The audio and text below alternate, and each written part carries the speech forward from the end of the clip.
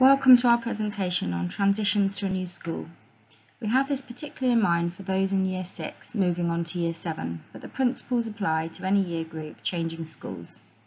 This presentation is best when watching with some of our other presentations, particularly what is anxiety and anxiety in the context of COVID. Our aims and objectives give you a brief outline of what we intend to cover during the presentation.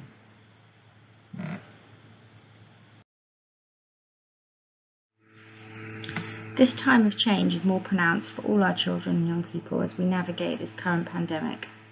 What we know about change is that it is managed better if we prepare for it. With this in mind, we've been thinking about conversations you could have with children who are transitioning from primary to secondary school this year. It draws on best available evidence from psychological research to support children and young people in their transitions.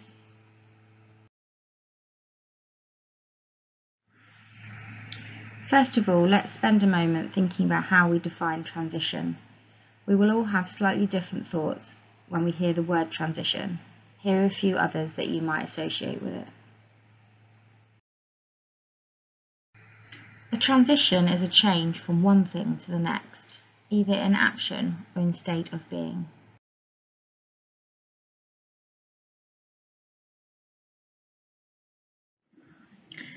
When we talk about transitions, we need to consider the many small ones on a daily basis, and not just the life-changing ones, like changing schools and moving house.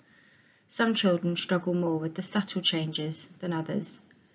It is likely that you'll know if your child struggles with transitions. At secondary school, there are many more transitions to be aware of, with changing buildings, rooms, teachers and pupils in each lesson, to name just a few.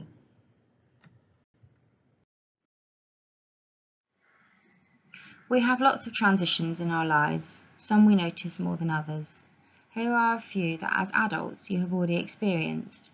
Some will have been more memorable than others. Different ones will be different for each of us. This is an opportunity for you to have a think about the ones that you have been through, how they have felt, and how you have remained resilient to the challenges. It will be helpful to think about this when considering your child's transition between schools and how they usually cope with change. Maybe have a think about the following questions.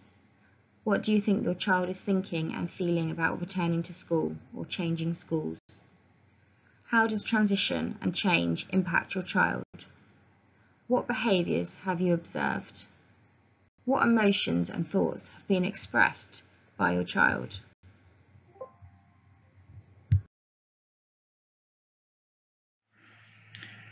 Loss in the general sense is often not spoken about when talking about transitions and change, but it is important to consider and discuss, particularly in relation to the impact that it may have on your child's emotions. Experiencing loss can create feelings of sadness and also anxiety about how things will be without a certain aspect or person that has been lost. Please refer to the slide for more specific examples.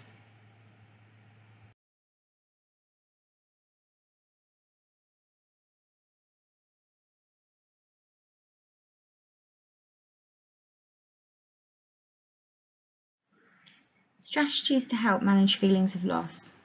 Encouraging children to think about and express how they feel is really important. Having designated time to talk on a daily basis is a good start. Gathering questions from your child is really important, as children will fill gaps in their knowledge where anxiety likes to grow. This is also an opportunity to talk about how transitions in your life have made you feel. This will help validate and normalise those feelings for the child. Create a consistent routine. Knowing what to expect will help children to feel more control and less anxious. Helping them to identify things that are staying the same and are familiar, even if you think they are already known by the child or obvious, it is helpful to say them out loud, reinforcing them. Being positive and talking about the future is an important part of accepting the new circumstances and being resilient to the challenges.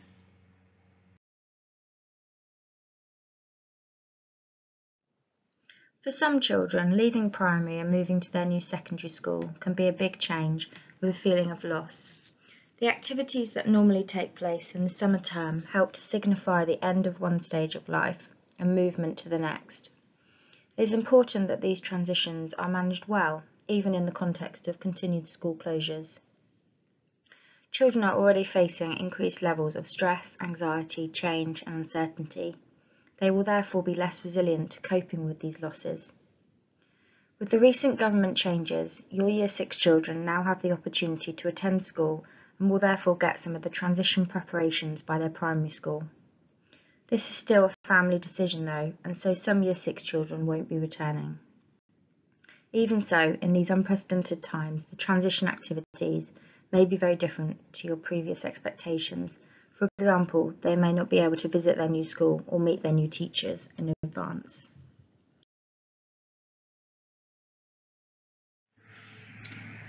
Here are a few of the usual things that your Year 6 child would experience in the summer term.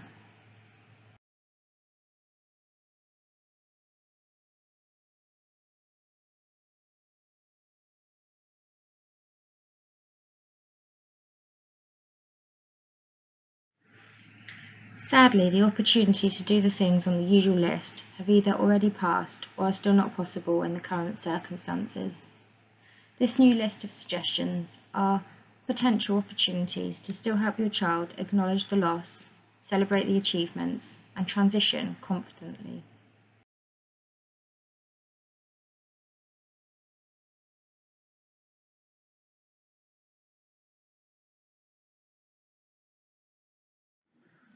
Preparing for the new beginning.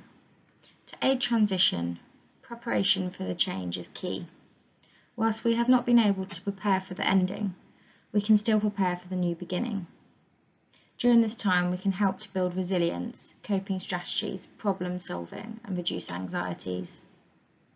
Alternative strategies available using technology rather than the physical strategies previously in place is a great opportunity. Your schools may have already been providing some of these.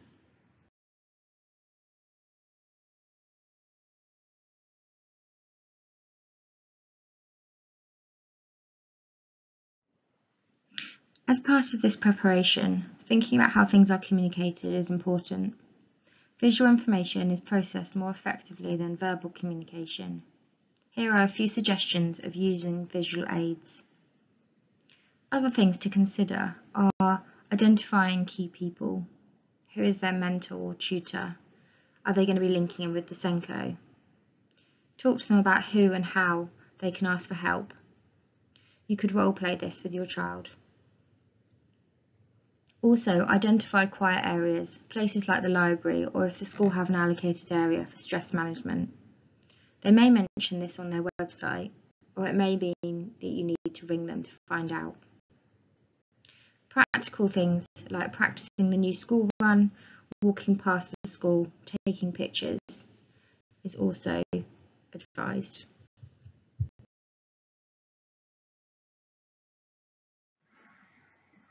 Here are the known phases of transitioning. When we go through a change or transition, we are thought to need to go through these phases to become used to the new normal.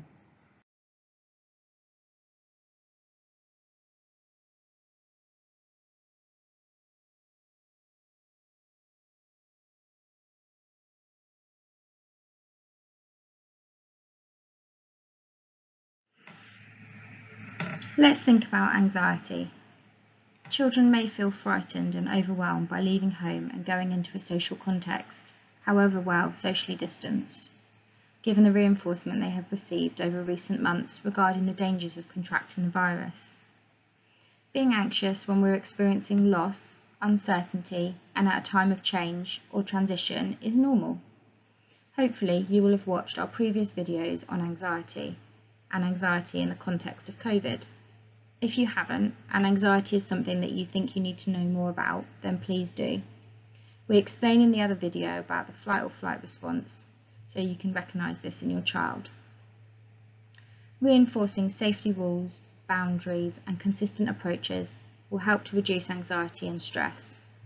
New rules around social distancing need to be framed as do's rather than don'ts, as this helps to reduce anxiety by framing these as positive and protective of ourselves and each other.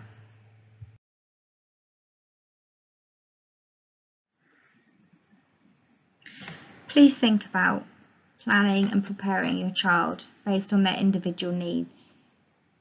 Managing the anxiety in a planned rather than reactive manner will help reduce the anxiety and increase their confidence in managing the new routine and expectations.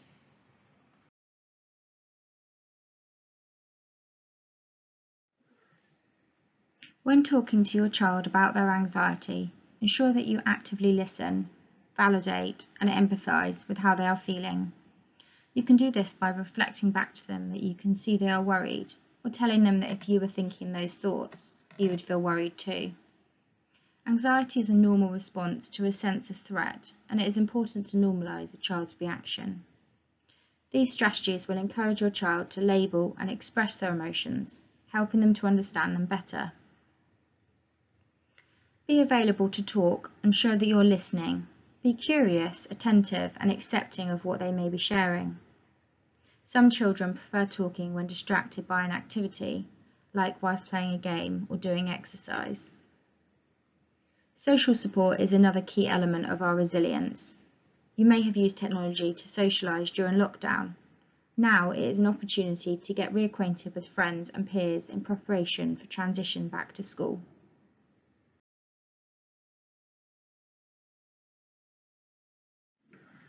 Part of problem solving is to think about the things that we can and can't control. A worry is generally something out of our control and can often be identified by what-if statements. It can be helpful to write these worries or statements down and encourage them to bring them to worry time to discuss. You can also encourage your child to be proactive and resolve problems they can control. Using the table on the slide is one suggestion of how to teach the skill of problem solving.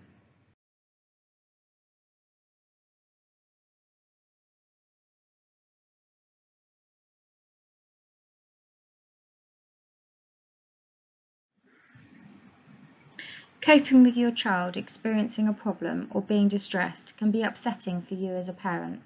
It can leave you feeling helpless, sad, or anxious. Here are a few suggestions for avoiding some of the common challenges that cause distress when transitioning.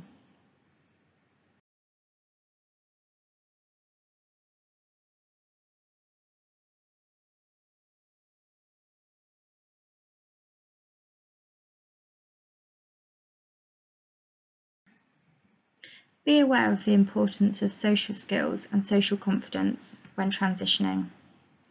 When thinking about our current pandemic and the recommendations, we recommend thinking of it as physical distancing instead of social distancing. There needs to be a physical space in social interactions, but we should continue to encourage socialising in this new way and building connections. Feeling connected and that they fit in is key for a successful transition. If this is an area that you know your child already struggles with, it is worth you investing some time in trying to think about how it will be managed.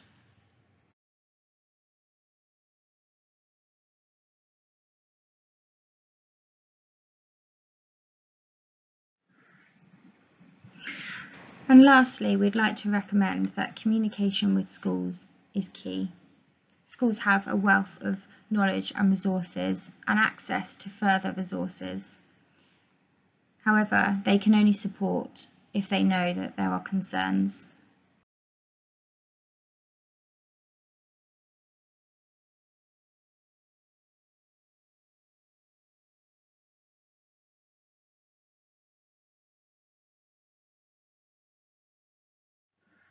So if you do have concerns that anxiety is affecting your child's day-to-day life, we would recommend that firstly you speak to your child's school. Your child's class teacher or tutor has contact with lots of other children at the same development age as your child, so they can often give some understanding into what might be normal anxiety. However, they also spend a lot of time with your child during school time, and so may have noticed some of these difficulties themselves. Each local authority school in Surrey is connected to a primary mental health worker in CAMHS, and so they can contact us for further advice if needed. You can also speak to the school nurse, homeschool link worker, ELSA, or your child's GP.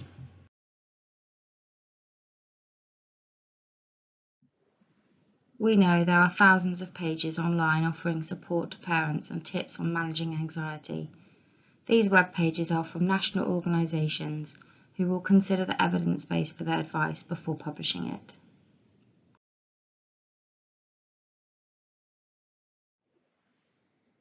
Here are a few books that we recommend as further reading for parents and young people.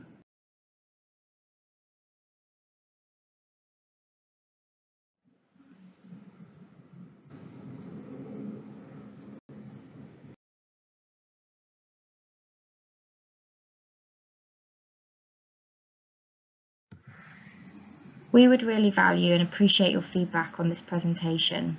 If you could kindly use the QR code to complete a short 2-minute evaluation form. To use the QR code, hold a smartphone with the camera open to the screen without taking a photo. Your phone should suggest a link to open. This will take you to our online evaluation form. Should you have further questions about the content of this webinar, we plan to run some live question and answer sessions with CAMHS professionals. This will give you the opportunity to ask questions and gain further advice. During the evaluation form, you will be asked if you would like to be contacted to attend one of these virtual sessions. If you have found this webinar presentation helpful, please do take a look at some of our other presentations, including strategies to manage anxiety around COVID, and returning to school after lockdown.